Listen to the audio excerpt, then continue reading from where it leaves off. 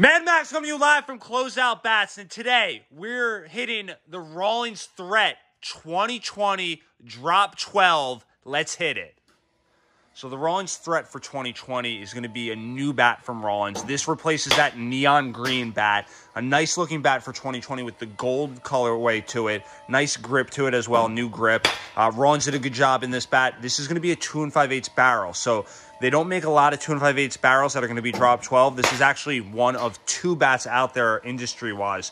So nice looking bat, big barrel to it, just really a good bat and a very economically friendly bat as well, which is not going to be crazy expensive for somebody looking for a composite bat for USA Baseball.